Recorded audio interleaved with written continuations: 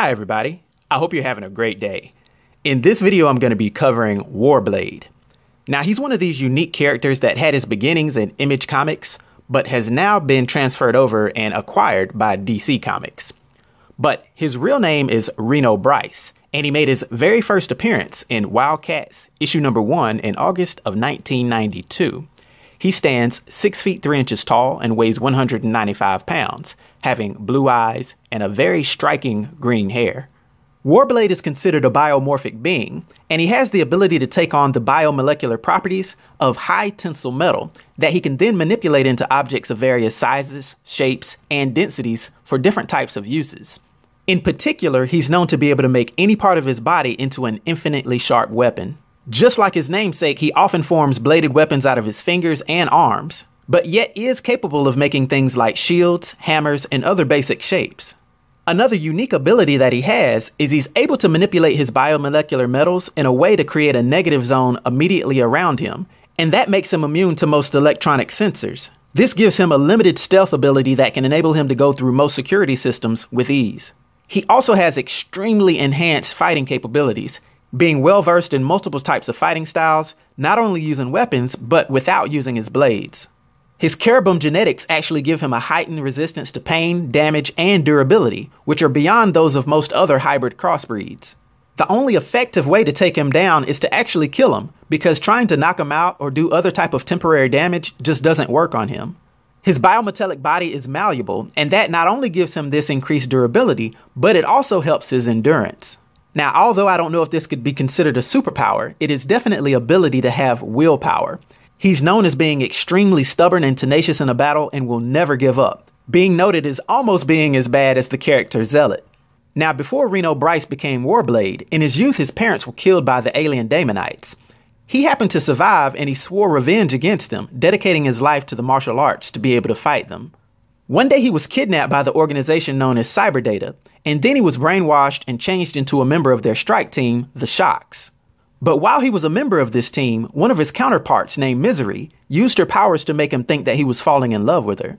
But at the same time, she changed her focus to Ripclaw, who was another member of the team. Having her two teammates in love with her, it was later revealed that she was a traitor and Warblade killed her. But because of this, Ripclaw actually attacked Warblade, thinking that he was the traitor, as well as his feelings for Misery had not been severed. Warblade was found bleeding out by Jacob Marlowe, who then saved him. And subsequent to this, he ended up joining Jacob's Daemonite hunting team. This was the gifted team called WildC.A.T.s. And just like many of the other WildC.A.T. members, it was later discovered that Reno was half human and half Kherubim as well. Over the course of time, Warblade met up with Ripclaw again. At this time, Ripclaw was a member of the team Cyberforce.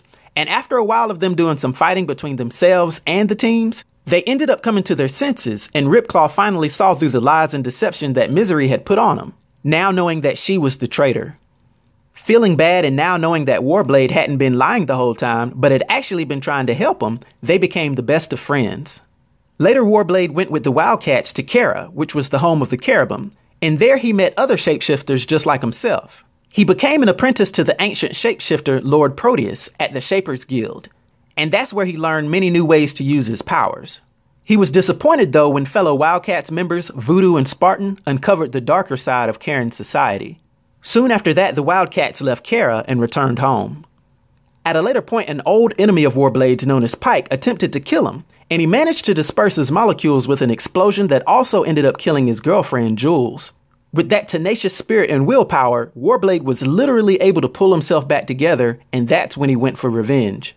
He meticulously tracked Pike down, and this time when they met up, he killed him. After this, Warblade fell into a state of depression that eventually led to the loss of his powers and his hands. After some reflection, some violent confrontations that almost led to his death, and an experimental drug given to him by the scientists responsible for suppressing his alien genes, he ended up regaining his powers. Now, after this, as he becomes a part of DC's New 52, he's one of the chief members of the Ravagers, which is the elite army for the N.O.W.H.E.R.E organization. Because of this, he follows the orders of N.O.W.H.E.R.'s leader named Harvest.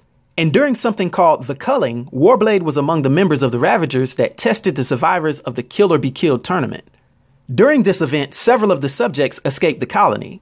Along with Rose Wilson, Warblade was commanded to track down some of the escapees, In the course of carrying out these orders, though, he ends up having a confrontation with Deathstroke and is killed.